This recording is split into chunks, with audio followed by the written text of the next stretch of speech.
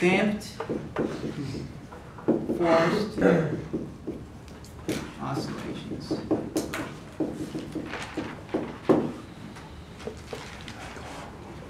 So let's think about the following case.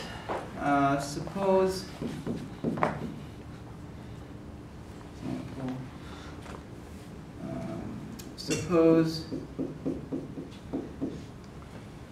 you have the mass as, let's just put 1, and you have C, oops. Your C is equals to 4, and K equals to 8. Because this should be kilograms, this should be newtons per meters. What's this one? Let's see. Newtons divided by meters per second. So Newton second over meters. So these are, let's say these are given. Okay? If external force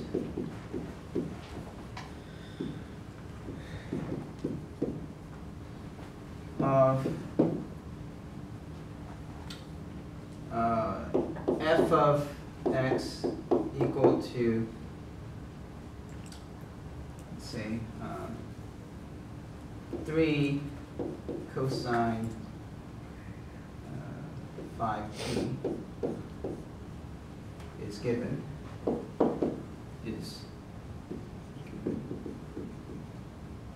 find the general solution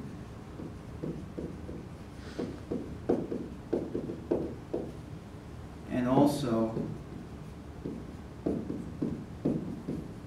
the steady periodic solution.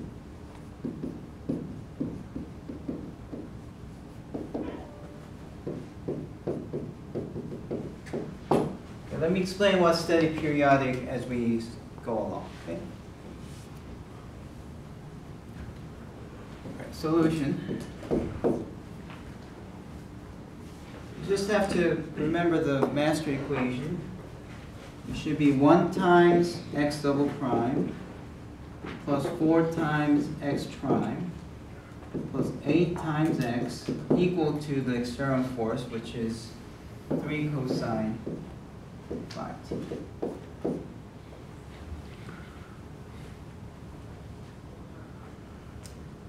Let's suppose we have such a thing.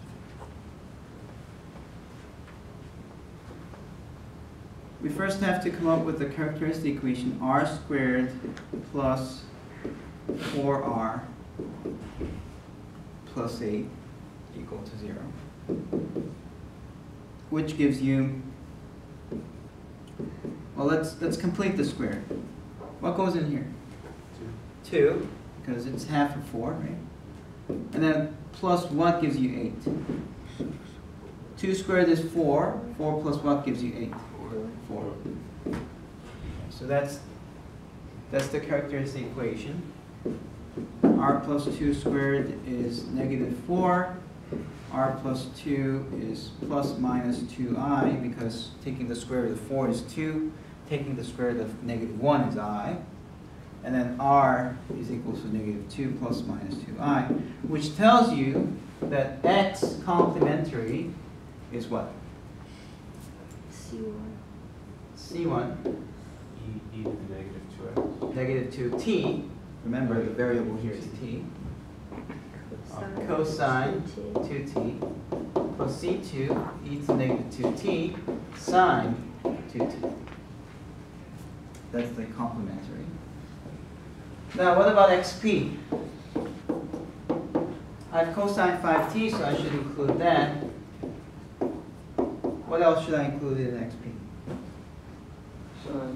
Sine 5t, right? Because if you differentiate this, you get sine. So I have b sine 5t.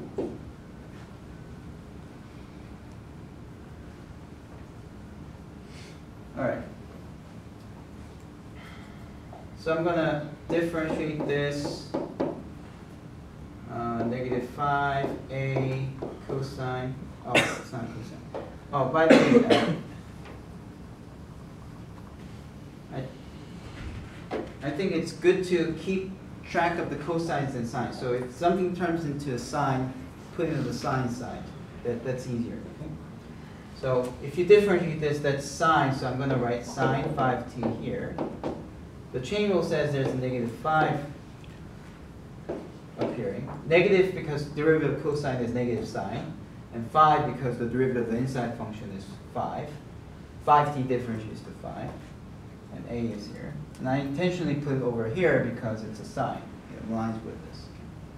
And then if I differentiate this, it will be 5b cosine 5t. Okay, differentiating one more time. Now this one becomes sine with a negative, so it's negative 25b sine 5t. And if I differentiate this, that's negative 25 a sine 5t. Okay? All right, now we have to plug in everything into this function, right? So let's see what we have to multiply. This one, what do I have to multiply? Times? 8. Wait, would it be cosine? Oh, sorry, this should be cosine thing.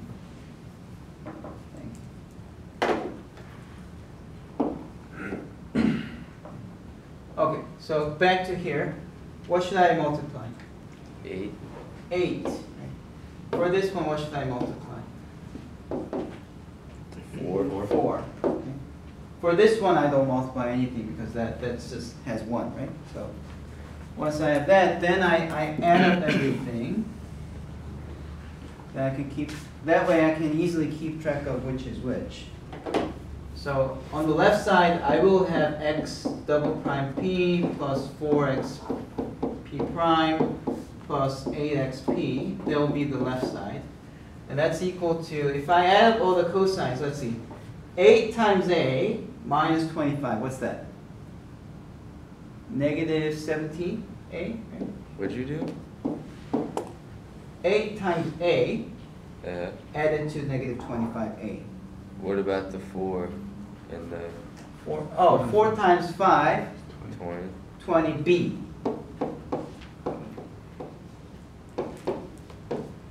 That's in front of cosine 5t, right?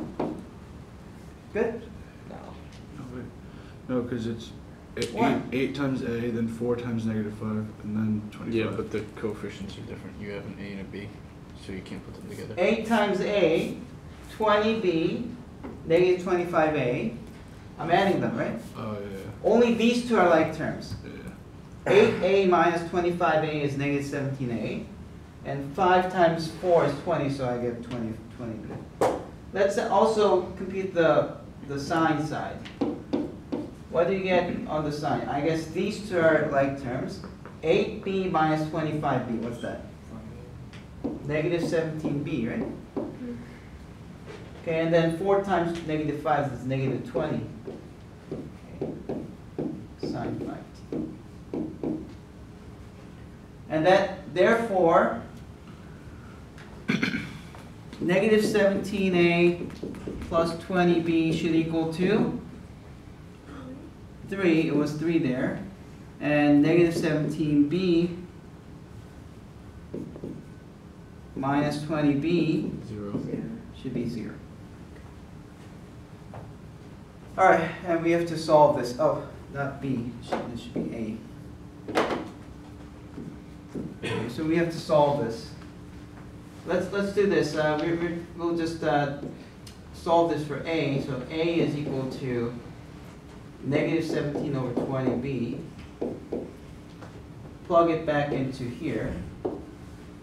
Wait, isn't 17 and 20 both negative?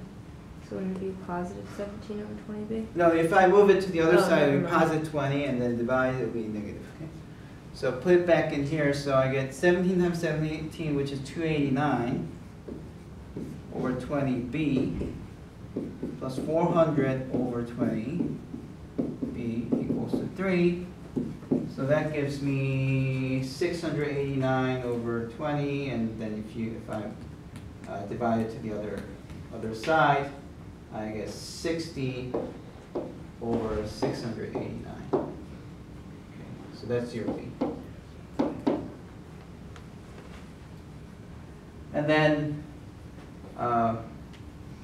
that means A is, if I multiply negative 17, I don't think this is divisible by, no, this can't be divisible by 17. Okay. So I'm going to be getting 3 times 17, so that's 51 over 689. Okay, so those are the values. And therefore, what's my general solution? xg is xc plus xp. The complementary one, if you remember, they both had e to the negative 2t in there. And it was c1 cosine 2t plus c2 sine 2t. And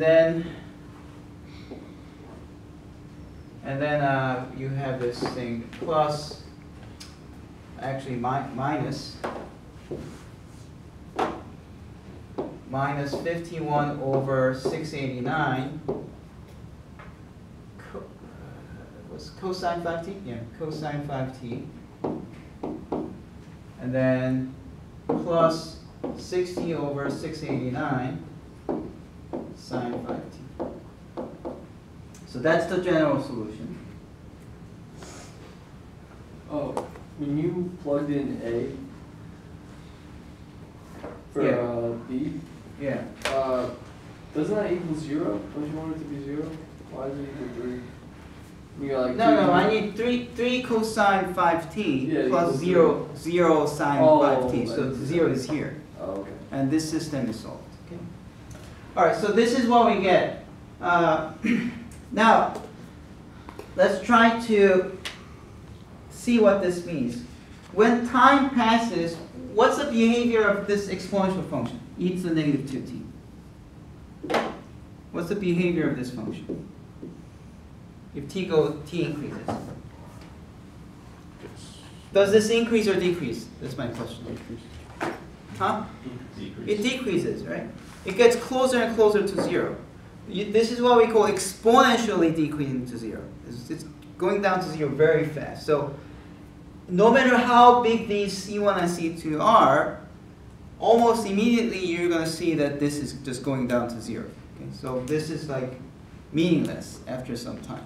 You're not going to see this. It will be almost 0. So physically this doesn't count. And after some time, the only thing that's really working is this one. Now, so therefore, this much is called the transient solution.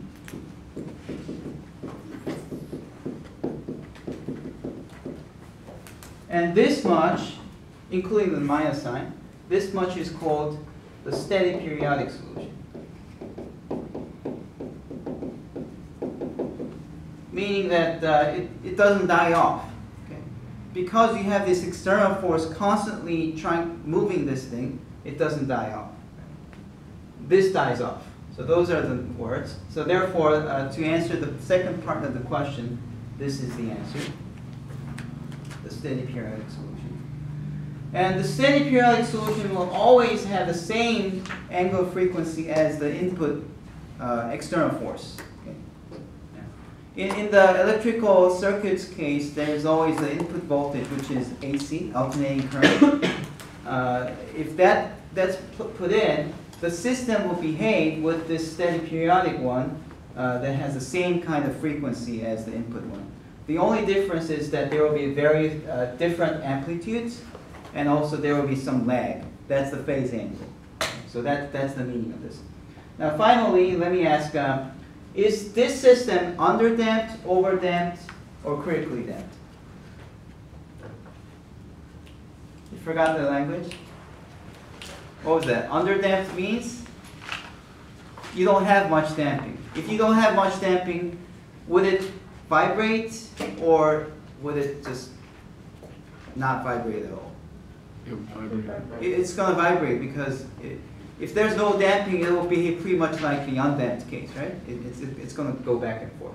Now look at this transient solution. Is it going back and forth? So when we talk about underdamped, overdamped, critically damped, we're only talking about the transient solution, whether it does vibrate or not. This does have the vibrating part, right? It's going back and forth. It crosses the equilibrium infinitely many times. So this case is what you call the underdamped one. Okay. Now, what if you solve the characteristic equation and got two real values? That means you get two exponential functions, right? Which both decrease to 0. That means it can at most cross the equilibrium once. Okay? That's what it means. In that case, you would call the system overdamped. When you solve the characteristic equation and you get the double root, you just have one number for that characteristic equation, so that you get one solution as an exponential function, you get the other solution by multiplying by t. In that case, you call critically damped. That's when you have the same R? Yeah, you have solutions. You don't have two solutions, you just get one real solution. So you have to distinguish between those three. And that would be like the easy, like what, 3-point question? Could you say that stuff again? Okay, so let me repeat. Underdamped, overdamped, and critically damped. Underdamped is when the solution contains a complex number. Your characteristic equation gives you two complex numbers. Overdamped is when you have two distinct real numbers. And critically damped is when you have one single solution. Okay. So I will be asking you that question, and please don't get confused between it. Can you say him again? Underdamped, overdamped, critically damped. Under is when Underdamped when you cross the zeros infinitely many times. Overdamped and critically damped when you can at most cross once. Okay.